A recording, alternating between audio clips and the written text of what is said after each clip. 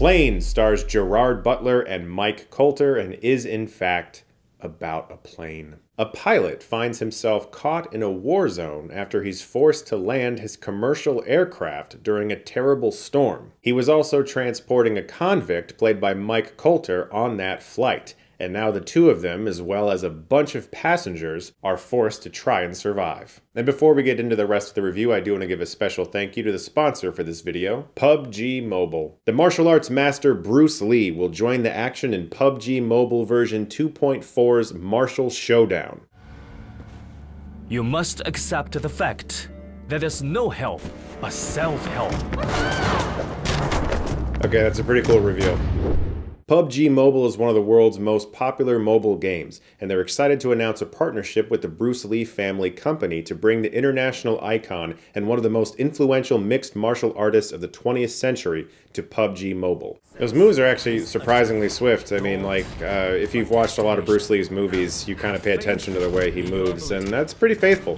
From January 10th, a unique collection of in-game outfits and other items will be available for a limited time, like the Bruce Lee Kung Fu Soul set, the Melee Expert set, and Mr. Kung Fu set, along with many cosmetic skins for vehicles, parachutes, as well as Bruce Lee themed emotes. That link is in the description below if you'd like to download it and check it out. Thank you so much to them for sponsoring this video. Let's get back to the review. Look, I'm going to say something, and it's like, it's crazy, okay?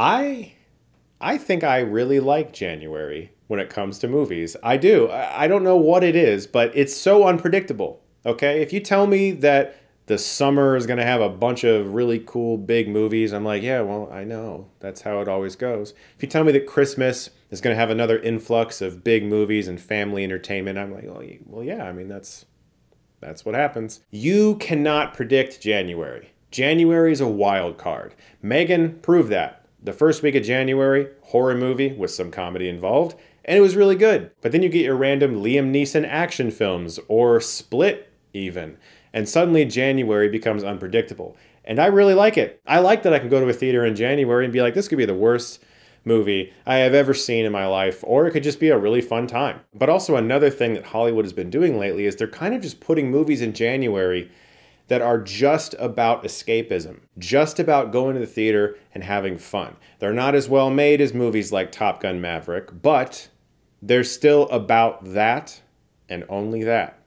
And that is exactly the movie that Plane is. Gerard Butler is really good in this movie, and I mean that genuinely. I think he's great in these kinds of movies. He's perfect for them, and he really does put a lot of effort into the stunts and into the emotion. There's one fight scene that's simulated one take, I believe. It seemed like there were some hidden cuts in there. And he's getting his head pushed back against a desk, and the stunt actor has his hand all through his mouth and eyes, and it was like, you're really out there, Gerard Butler. Good job, man. He's damn good in this movie. And this film, at its core, is essentially Air Force One meets Behind Enemy Lines. Far smaller budget than those films, I would say. Definitely far smaller than Air Force One, which I would really like to make a video about Air Force One.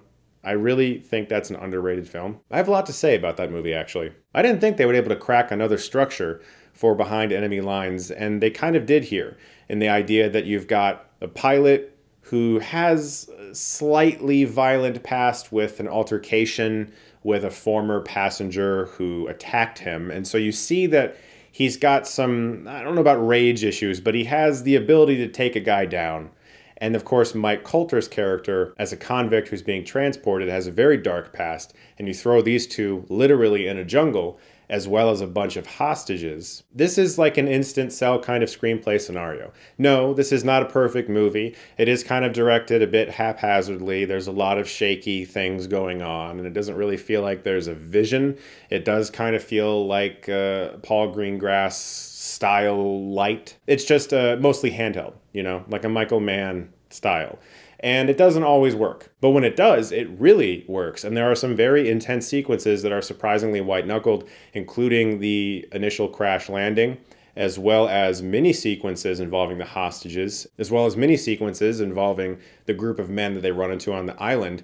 And as soon as you realize what's going on with those guys, it actually gets surprisingly dark and very violent. The movie is very bloody, and there are some moments that actually took me by surprise. So there's a lot that I like here. It's a 90s style action movie combined with two action films I've always sort of enjoyed. Behind Enemy Lines is a very, very cheesy movie. And Air Force One has its moments too, but God, do I love that movie. And it's also rated R, and it's just a violent action movie coming out in January. And this is one of those sort of surprises. By no means is this movie going to break any records, and it's got nothing to say about its politics, and it's certainly 100% is not going to wow anybody. But from the audience members in my theater that routinely clapped and shouted whenever something cool happened, I think people will really enjoy the film if they go to see it. And for my money, it's the kind of film I really like to watch every once in a while. A movie that knows exactly what it is. I'm not going to say the word mindless because I don't really give that word too much attention anymore. I think that even films that most people might call mindless had a lot of thought put into them, and I disagree with that wholeheartedly. I think the structure of the movie works really well from a screenplay standpoint. There will be pilots who watch this movie who scoff at everything, and that's fine. What works about the movie is Gerard Butler and Mike Colter. They have great chemistry together. The action scenes are very violent, and I love that. And I felt legitimately tense from the first thunderstorm that takes the plane down all the way through. You know, there were moments where it kind of had lulls. They cut back to people on the ground trying to figure things out, very much like Air Force One and Glenn Close as the vice president. And I didn't think those sequences had the urgency that the sequences in the jungle did. But for a movie called Plane, you get exactly what you paid for. I do think this is a really fun January movie, and so far, this January is good, and I would like to continue seeing good January movies. Guys, thank you so much as always for watching. Look forward to more videos very soon, and if you like this, you can click right here and get Stuckmanized.